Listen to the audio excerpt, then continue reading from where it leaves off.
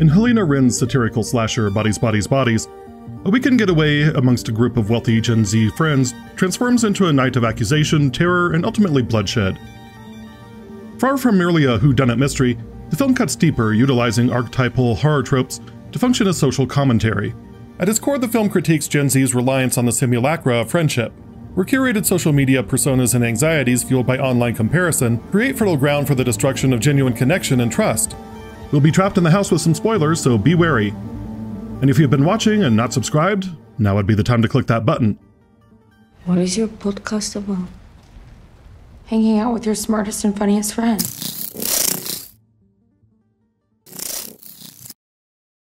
French sociologist and philosopher Jean Baudrillard thought that there were 4 levels or orders of abstraction. The first order is a direct representation, a faithful copy, like a photograph.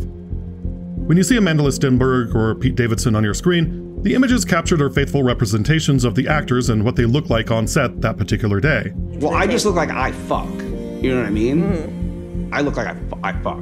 The second order is a manipulation. It's an Instagram post where the skin has been smoothed and the circles under the eyes erased. It's not just a representation of reality anymore, it's a perversion of reality. The third order is an absence of a profound reality. Take bottles of diffuser oil. One is tea tree and the other is springtime breeze. The tea tree, the lilac, and the honeysuckle mint are all first order.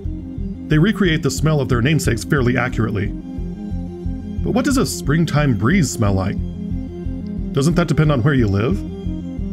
If I live near an ocean, the breeze is going to smell differently than if I live across from a bakery or a slaughterhouse. And yet, it does smell. It has extracts from half a dozen different flowers, all trying to evoke springtime. But that's just it. The springtime that Better Homes and Gardens is selling you is an ideal. It's a concept of spring. It's a thought, not a reality. By the time we hit the fourth order, there's basically no reality left. This is the realm of deepfakes, cryptocurrencies, non-fungible tokens, and anything else the virtual world can imagine. It's also the realm of storytelling, especially in a digital age where anything can be recreated to be photorealistic. When I think of fourth order representation, I think of the character George Kaplan from the Hitchcock movie North by Northwest. In the film, Kaplan is a superstar secret agent hot on the trail of anti-American agent Philip Van Damme and his crew. Hilarity ensues when ad executive Roger Thornhill is mistaken for Kaplan because no one knows what he looks like, and Van Damme's henchmen try to kill Thornhill. The twist is, spoiler alert from 1959, what are you doing watching this if you haven't seen North by Northwest? Go watch it, it's amazing, and it's on Tubi for God's sakes. The twist is, that George Kaplan isn't real. Kaplan is a fiction created by the American government to distract Van Damme from their real agent. They buy plane tickets for Kaplan and make hotel reservations under the name Kaplan, and have someone drop off his dry cleaning, all under the guise that there is a real Kaplan chasing Van Damme across the country. And as far as practicality is concerned, there's no difference between a real George Kaplan and a fake one. As far as Van Damme is concerned, he's real, and that's all that matters. I don't suppose it would do any good to show you a wallet full of identification cards, driver's license, things like that. They provide you with such good ones. Kaplan is part of what Baudrillard calls hyperreality, a state of reality where the signs that refer to reality directly and the signs that have no direct relation to reality become blurred and indistinguishable, so that no one can really tell if there's a real buried underneath all the symbolism. Ultimately, Roger Thornhill comes to embody George Kaplan, doing all of the things that a super spy needs to do to save the woman he loves. Fiction becomes truth as reality grows to conform to the fabrication. What happened to the first 2 marriages? Oh, I think they said I led too dull a life. One more example.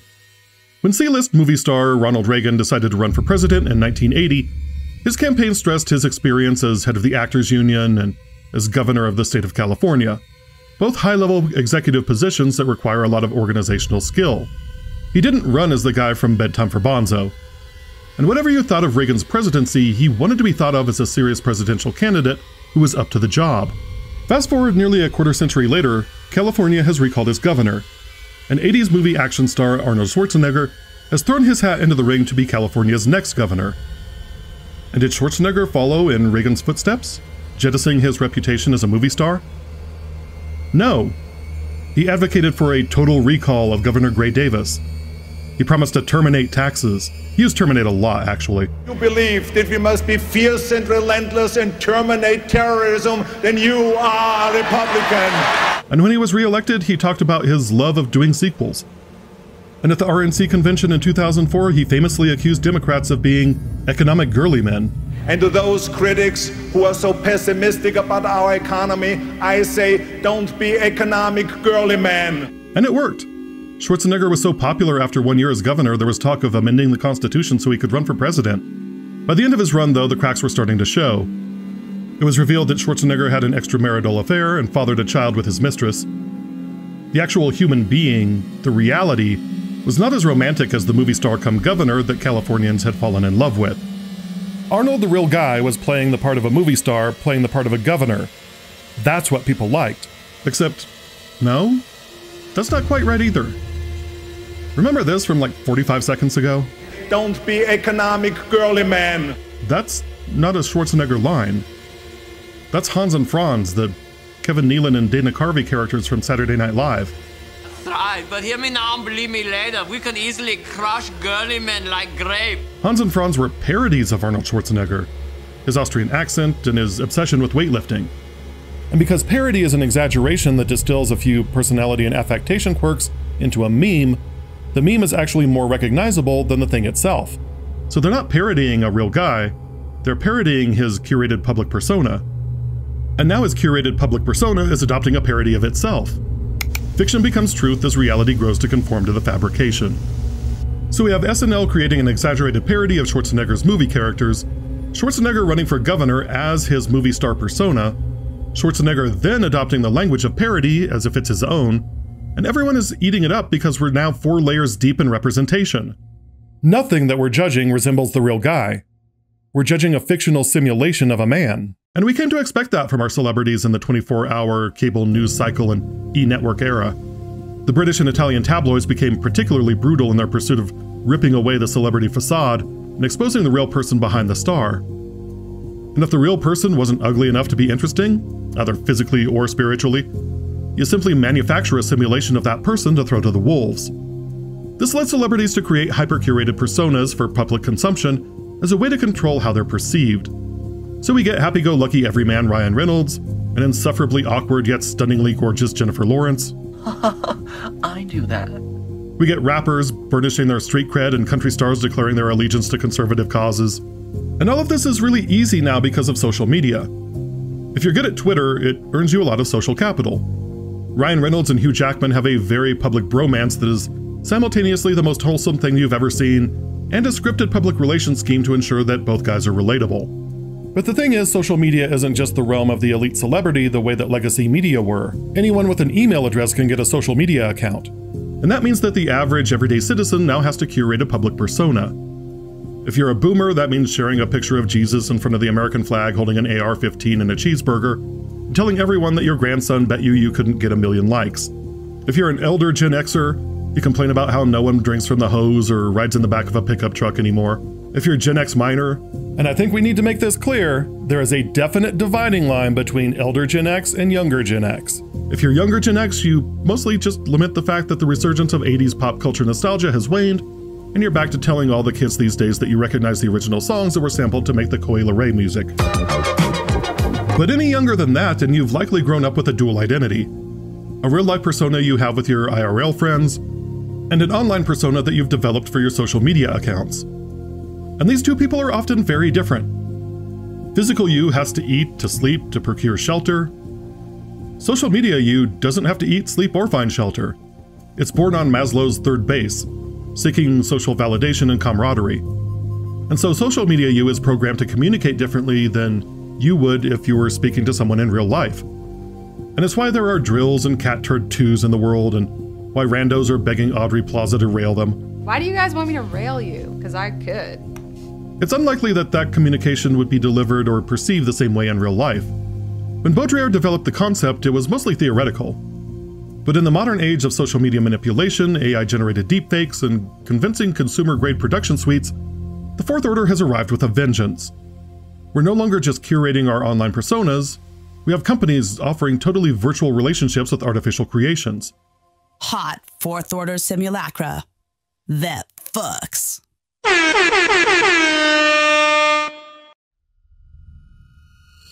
Jean Baudrillard's theory of Simulacra provides a critical framework for understanding the interpersonal relationships in bodies. Baudrillard's worst fears were that the blur between the real world and simulation of it would create an indistinguishable den of reproduction where no one would be able to fall in love, create lasting friendships, or even trust anyone else ever again because they'd be indistinguishable from the artificial. Take the characters from Bodies. They exist in a social ecosystem where staging elaborate displays of friendship for social media becomes their primary mode of interaction. So you do read the chat. Why is everyone so obsessed with the chat? Shared inside jokes, meticulously documented moments, and a relentless focus on trendy language replace true intimacy. You're always gaslighting me. These manufactured displays of friendship create a simulation of connection, a comforting but ultimately fragile illusion. Of course, the way that it gets there is through the routine slasher movie formula. A bunch of kids, and one Gen Xer, decide to ride out an impending hurricane in a posh mansion while playing the party game of the title. Or werewolf, or mafia, or whatever it was called in your neck of the woods. One of them goes missing before the movie even begins, and another winds up dead with his throat slit, setting off a whodunit. But more importantly, ripping off the facade that each of the characters had been wearing with the rest of the group. The first shot of the film is a highly sensual kiss between Sophie, played by Amanda Stenberg, and Bee, played by Maria Bakalova. It's a rare moment of genuine connection in the movie that director Helena Wren wanted to put in to establish the theme of sociality versus primal instincts. But I wanted to start with something very sensuous and animalistic, because to me this whole film is about, are we civilized or are we underneath it all beasts? And it's the film's first implication that there is something being hidden, as Sophie tells Bee that she loves her and Bee doesn't answer her back. Instead, the film cuts immediately to both women scrolling on their phones and ignoring each other, even though they're only a few feet away from one another. And if the point isn't driven home hard enough, Sophie tells Bee that she can't judge the friend group by their socials. They're not as nihilistic as they look on the internet. That's just like what they want you to think. The film cleverly translates anxieties around the simulacra of friendship into classic horror elements. This is especially true when the requisite everybody's a suspect trope kicks in. Bee's nervousness makes her awkward when she first meets the friend group, so David compares her to a school shooter. It's like he doesn't know how to process an authentic human emotion, so he attributes a cultural symbol that he does have access to. Jordan is also fixated on Bee, but her suspicion seems more personal, like Bee is an outgrouper to be suspicious of. Around the same time, Sophie asks David to forget their group chat and live in the now, which is the film's underlying theme. It is a thrilling game, but of course it is just a metaphor for all the relationships that they have with each other and how they act and how their relationship with their phone is and all of that. David, played by Pete Davidson, spends most of his time in the film drunk and coked out of his gourd as he tries to hide his masculine insecurities when hunky Greg is around.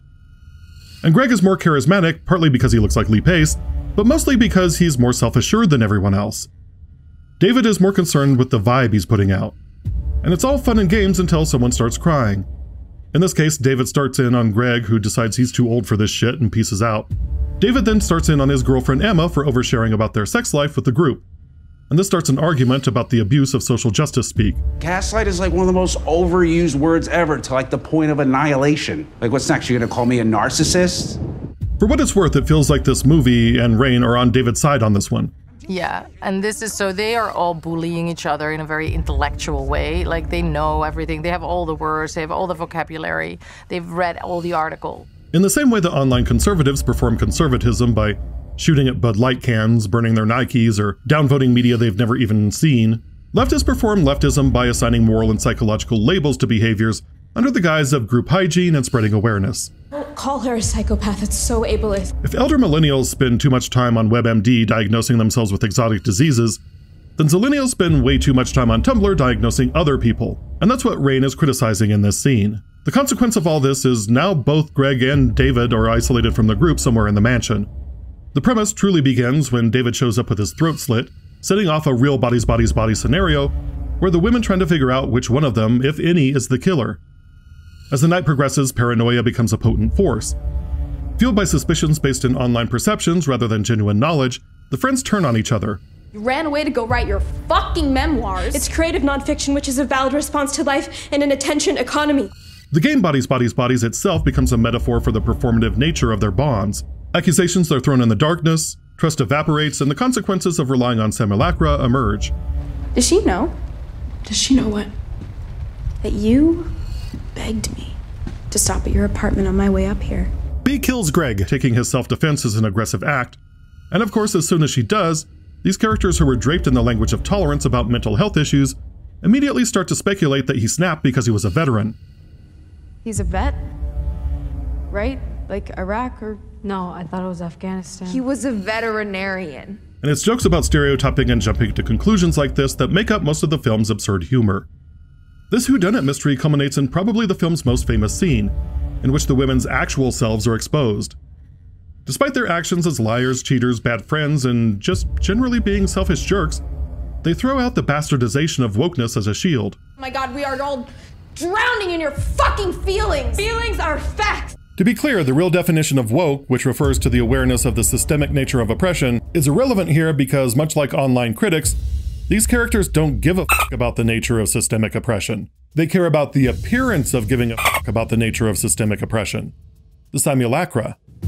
It's why this line, Your parents are upper middle class, is simultaneously so funny and devastating within the narrative. The escalation of paranoia and violence echoes the toxicity and destructive potential of some online interactions. The characters relentlessly tear each other down, driven by insecurities and envy stemming from an obsession with social media comparison. Verbal attacks swiftly escalate into physical harm, with the film suggesting that friendships forged in performative simulations carry an inherent danger of collapsing when the illusion can no longer be maintained. Did you just fucking shoot me? No. In its climax, Bodies, Bodies, Bodies offers a harsh critique of Gen Z's over-reliance on a socially constructed simulacra of friendship. By highlighting the inherent emptiness of interactions mediated primarily through online platforms, the film challenges the audience to examine how these simulations undermine genuine emotional connection.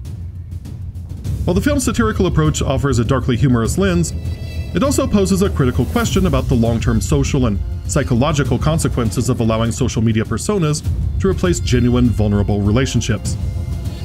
Ultimately, Bodies, Bodies, Bodies isn't just a horror film, it's a cautionary tale about the potential that lurks behind the curated facades of the digital age. And that's Bodies, Bodies, Bodies! Stay warm, stay safe, wash your hands, return your shopping carts, make good choices, and I'll see you next time. Okay, I'm bored in the house and I'm in the house bored. Bored in the house and I'm in the house bored. Bored in the motherfucker in the house bored and I'm bored in the motherfucker in the house bored. Bored in the house and I'm in the house bored. Bored in the house and I'm in the house bored. Bored in the motherfucker in the house bored and I'm bored in the motherfucker in the house bored.